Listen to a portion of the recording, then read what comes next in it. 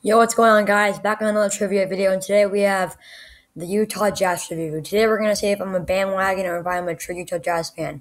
And this says, this is a quiz about my favorite NBA team, the Utah Jazz. If you're not a fan, it should be easy.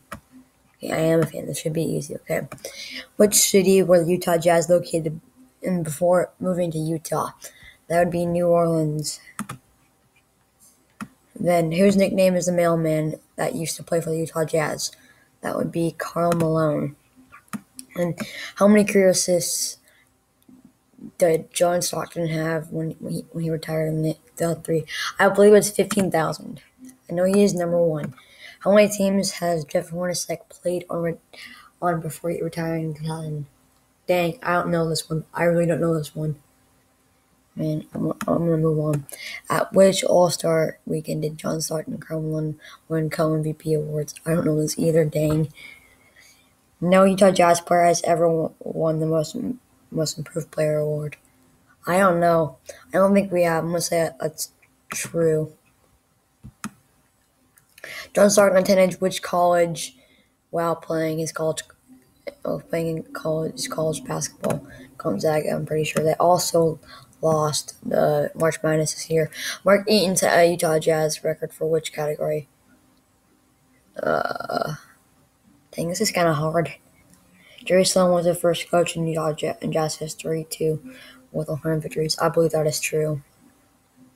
I might be wrong, though. Probably wrong, but I'm going to go with true. Mark Eaton set a Jazz career record for which category? Block shots, minutes played, rebound. I'm just going to look up Mark Eaton's name. I know who he is, but, I only remember him playing on the Jazz or that. Not showing up. I'm gonna go block shots. It might be minutes played, though. I have a feeling that might be minutes played.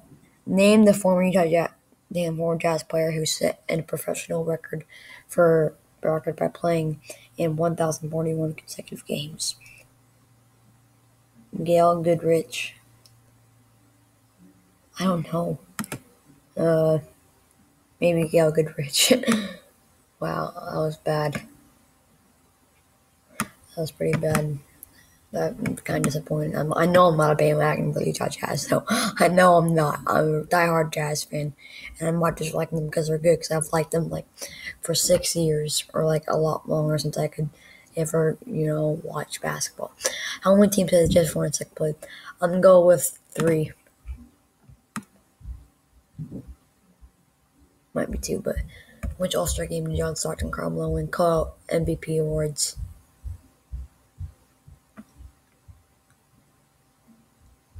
Well, 1993. And yeah, I'm going to do that. I don't think I did very well, to be honest. Should have done better. Let's see what I got.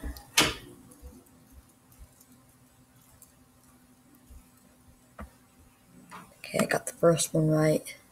Second one right, third one right, fourth one right, fifth one right. Dang, Andrew Dantley was the first to win. And so I was wrong on that one, most improved player. So I got 8 out of 10.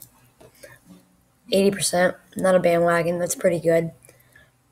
I did have a feeling that it was Ron Boone and Adrian Dantley. I should remember that. Okay. But that's going to do the video. I'm not a bandwagon of Utah Jazz. Thank you guys for watching. And please leave a like, subscribe, and bye.